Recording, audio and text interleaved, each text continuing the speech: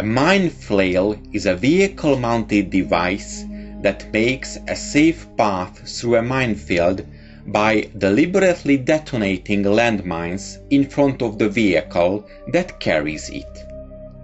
A number of experimental flail tanks were produced by the Allies, and eventually one of these, the Sherman Crab, went into full production.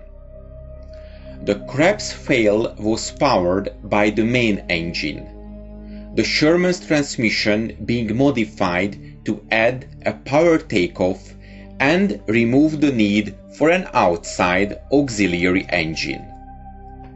A further innovation was the addition of cutters to the rotor that cut barbed wire and stopped the flail from becoming tangled.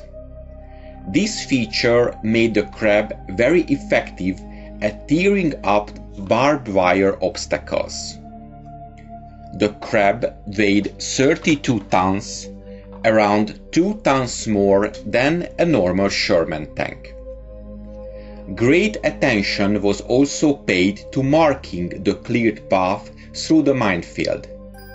The Crabs carried a pair of bins filled with powdered chalk that slowly trickled out to mark the edges of the safe route.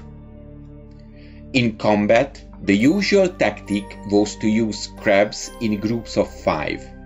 3 would go forward in echelon formation, clearing a broad path through the minefield, and the other 2 would hang back on the flanks and give fire support, but were ready to move forward to replace one of the flailing tanks if it was disabled.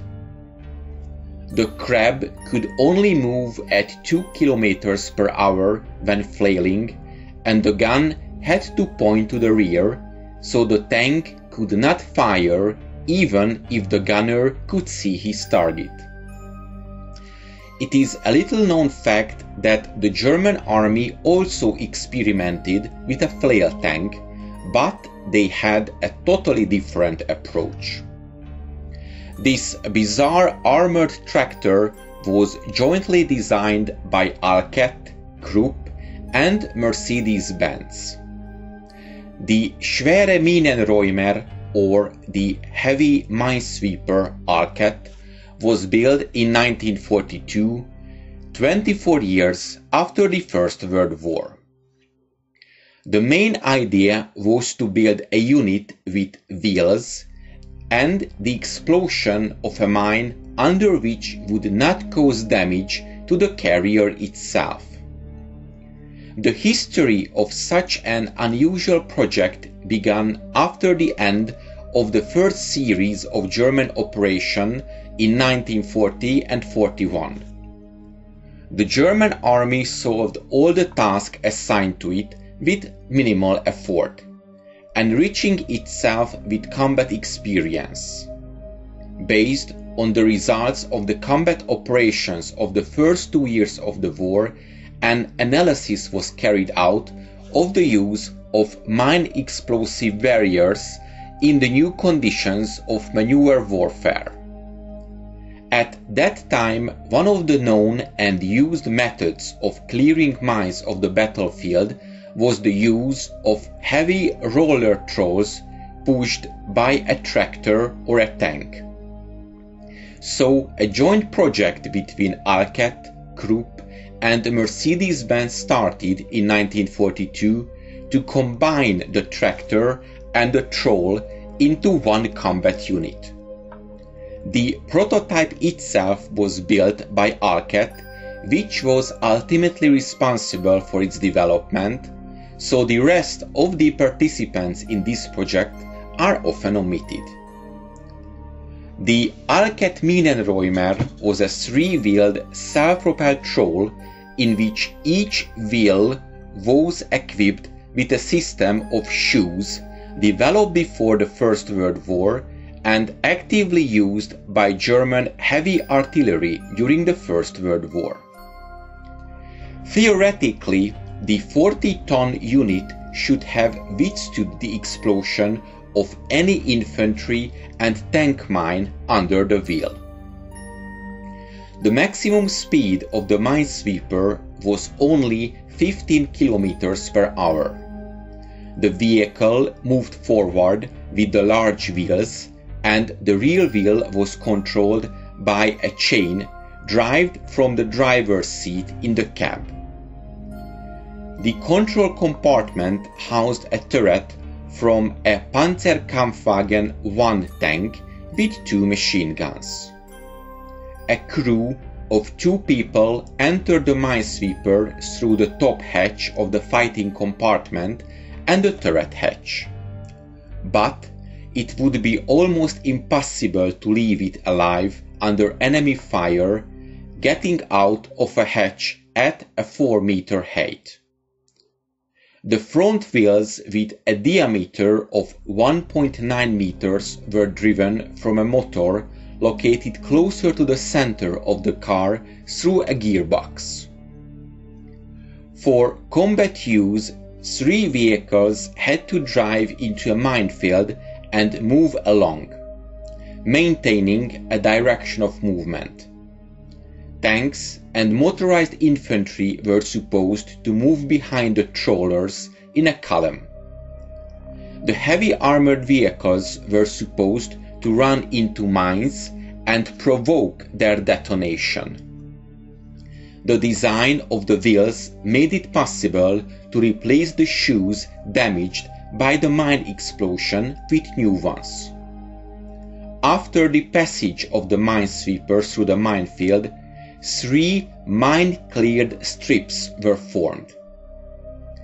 In 1918, this monster looked quite normal on the battlefield.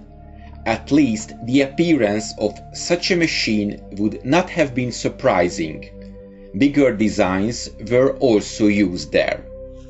But in 1942, a slow and huge elephant that appeared on the battlefield would have been destroyed within minutes. Moreover, the 3-wheeled chassis did not provide the required maneuverability on the battlefield, and there would be problems with delivering it to the battlefield, especially in the absence of paved roads. Based on the sum of all these shortcomings, the project was not accepted for implementation, and the minesweeper was abandoned at the test site. In the spring of 1942, the Alkett Minenräumer was captured at the Kummersdorf training ground. In the Soviet Union, until the summer of 1947, the Red Army conducted field tests in Kubinka. All theoretical assessments were confirmed.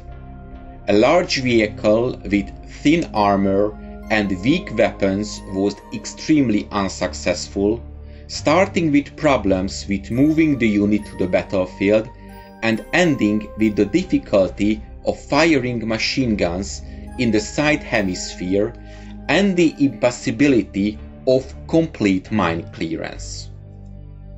Not limiting themselves to a theoretical examination of the minesweeper and checking its running parameters, the Soviet officers decided to test the captured vehicle in action, for which they drove it into a training minefield. The minesweeper was no longer driving on its own, it was being towed by a tank.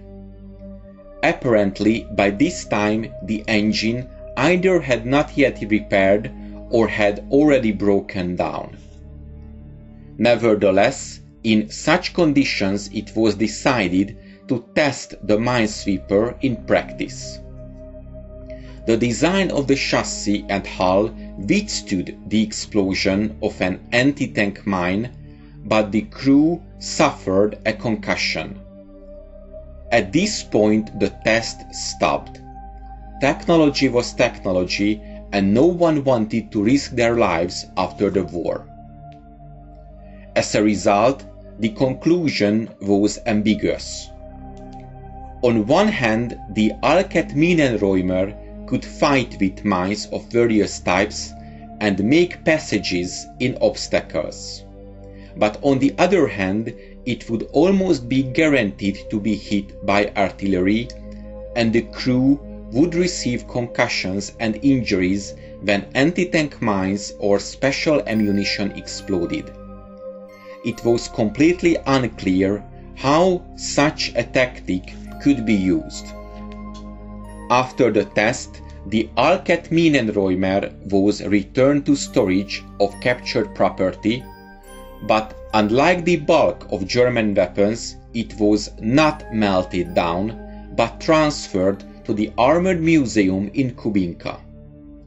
Late by at least 25 years, the three-wheeled Alkett became a senseless waste of money and resources for the German army, and did not or could not give anything to either the Germans or the Soviet army in the form of technologies and ideas. I hope you enjoyed this episode, and to make sure you don't miss my future work, please make sure you are subscribed to my channel and press the bell notification button. Thank you, and see you in the next video.